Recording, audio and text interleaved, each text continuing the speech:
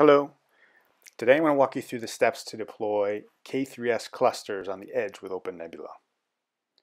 In particular, in this screencast, I'm going to review how to use the new K3s virtual appliance that's available on the OpenNebula public marketplace.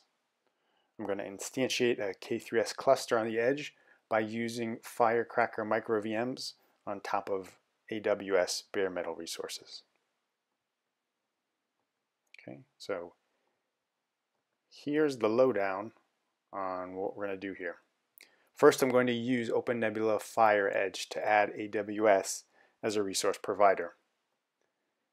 Then I'm going to provision an OpenNebula cluster on AWS with Firecracker as a hypervisor. And once the cluster is created, I'm going to import the K3s virtual appliance from the OpenNebula public marketplace within the OpenNebula cloud, and then instantiate a K3s cluster on the AWS resources. All right, and then finally, once the cluster is running, I'm going to use kubectl to deploy a simple application, an nginx web server, and then expose the application with the load balancer service type. Okay, so let me jump into the demo. All right. So I've already deployed an OpenNebula cloud with a front end. This is the Sunstone graphical user interface. And as you can see, there are no resources here at the moment. I'm going to start with provisioning resources. Okay, so this is the FireEdge UI and dashboard. And first what we need to do is add a provider. So we'll start with adding AWS, for example, in the London location. Okay, so here you can put the name and the description of the provider. In order to configure the provider, we need to put the access key and the secret key of an AWS account. All right, so we'll put in those data points. All right, so once the provider has been defined, I can now provision an OpenNebula cluster on AWS. All right. Okay. So we will now select the AWS cluster template and then select the AWS provider that I just created. Right. You can specify the name of the cluster. Okay. We can configure the provisioning with different options. We've got the number of servers, the number of IPs, the AWS instance type. I'm going to use the i3 metal, right, and the virtualization technology. I'm going to use Firecracker. Okay. One provision is going to create an OpenNebula cluster in 2 steps. First, it's going to use Terraform to create resources on AWS, and then it will use Ansible to configure the hosts. This really takes around 5 to 10 minutes. All right, I will come back when it's complete.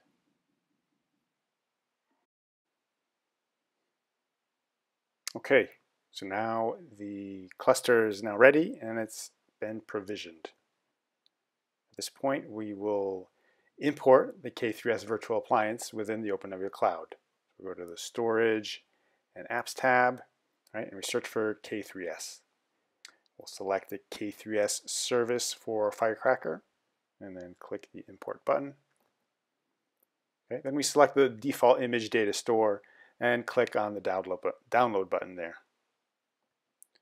So when the download is started, right, an image is going to be imported into the default image data store, and 2 templates are going to be created.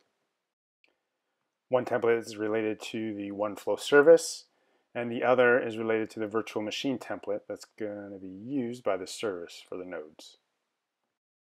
All right, so before instantiating the K3s service, we also need to import the kernel that's needed to boot the Firecracker micro VM.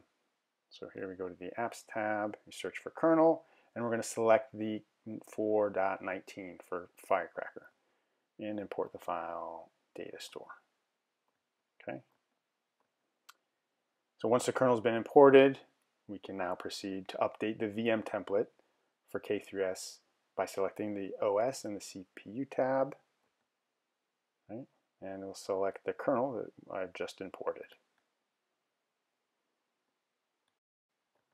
All right, so now I can deploy the K3s cluster by instantiating a new OneFlow service using the appliance that I just imported.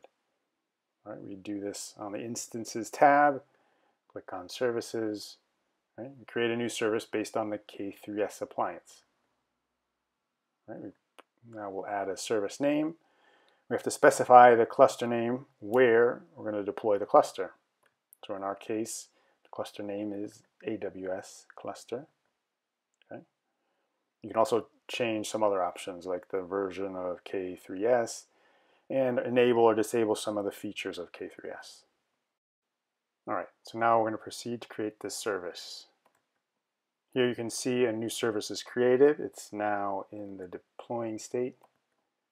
Okay. And in the VM Instances tab, we can see a firecracker micro VM related to the server has been deployed. So during the micro VM boot process, the K3s server is set up. And once that server is running, OneFlow is going to deploy an agent component that will join the cluster. So that bootstrap process is going to require just a few minutes. So we'll wait. I'll jump back in a minute or two.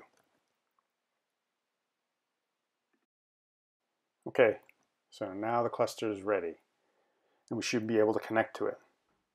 So we will go get the public IP address that's been assigned to the K3s server, so I can then connect to it with kubectl. All right. So the first step here, we've got to copy the K3s configuration file. I've done that, copied it to my laptop, and I will change the local host in the configuration file with the public IP of the K3s server. All right. Now we're going to check if the nodes are ready. Good. Okay, next we're going to deploy an nginx application.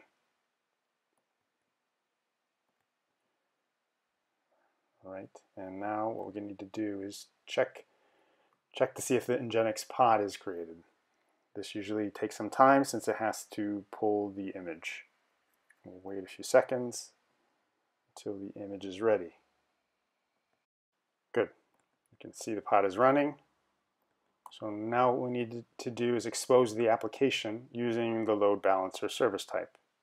Now this allows it to reach the application outside of the K3s cluster. All right, so we'll check the service, and here we can see that a load balancer service type has been created, and I can use one of the two IPs to connect to the nginx application.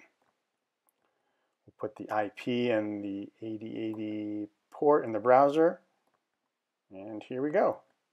So there you have it. Now you can see that deploying a K3s cluster with OpenNebula on the edge is just as simple as that.